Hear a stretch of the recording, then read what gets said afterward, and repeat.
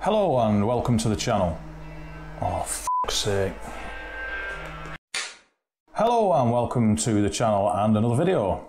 Today's video is a little bit different due to the weather being as it has for the last, 6 weeks.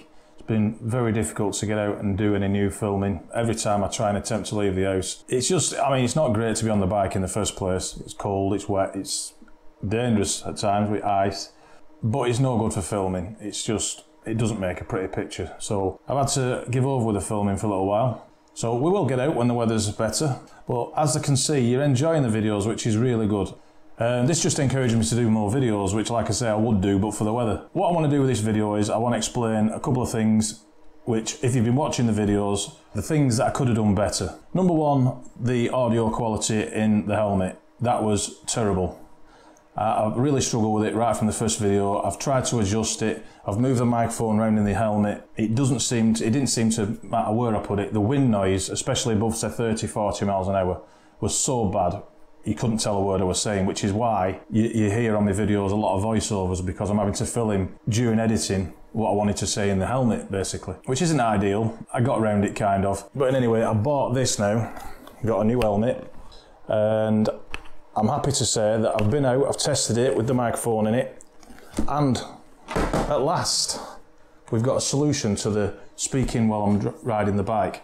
Should be nice and clear now. It's changed so much. I don't come back as often as I should really, but every time I do I'm amazed how much it's changed. When I got there it was shut, so I tried to do a U-turn in road, and halfway around the U-turn I slipped into neutral.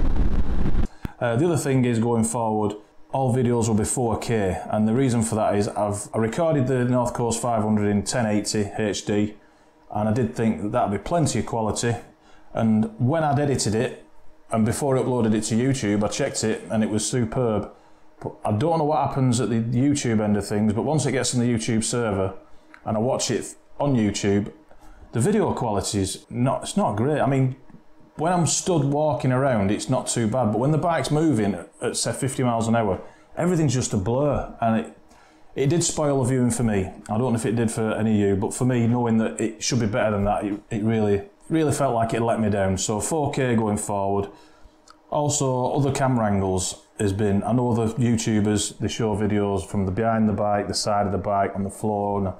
So I've got around that as well. I've bought the latest 360 camera, the Insta360 X3.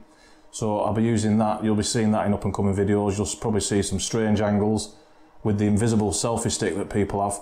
So that'll be a new feature. And we've got this now as well. So when we get to decent locations, I'll be able to get some 4K video footage and photographs. We're using this drone. This is the DJI Mini 3 Pro, so I have to bear with me while I learn to fly the thing. That's something I've had a few goes already, and yeah, it looks easier than it actually is, let's just say that. Mount wise on the chins of the camera has been an absolute nightmare. I've tried the GoPro sticker during the North Coast 500. At the end of that trip, I was meant to film the very last part of the North Coast 500 and my trip home, because I'd planned the things to stop off at on the way home. But the mount snapped for the second time. Do you remember when I dropped the bike? Well, when I dropped the bike, the GoPro, it was powered up on the USB into the dash on the bike. So as the bike dropped, it yanked and it broke the mount on the helmet. I had one spur. I put the spur on during a session when we were racing towards the campsite. That night we were late at 7 o'clock at campsite, going down an A road at 60, 70 mile an hour and turning my head, turning your head to do your checks and that. The side wind on the camera was such force, it broke the second mount and I didn't have another mount. I've thought going forward, that ain't the way for me. Keep breaking these plastic mounts, it's rubbish. So I bought one of these.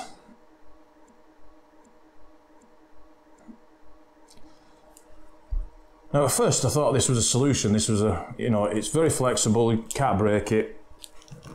I don't know if you've seen these before, but they go on the front of the camera, on front of the helmet. Straps go through the inside. Now the downside to that is, you have to have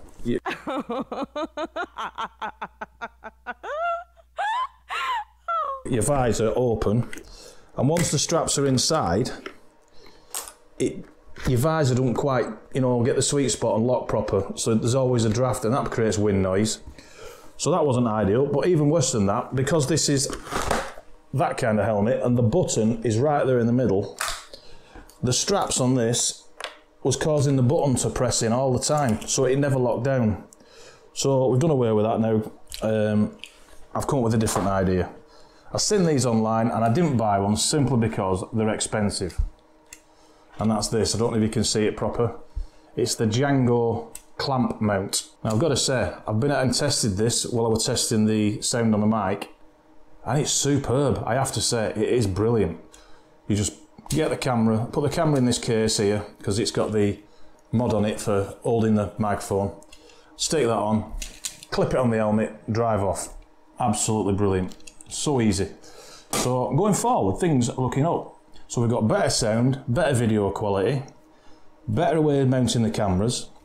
The microphone, the lapel mic I had, which was a Boya M8, I think it is, Boya M something, which is a great mic, no problem with it, but it comes with 10 meters of wire on it. When you're trying to hide it in your helmet, that's a lot.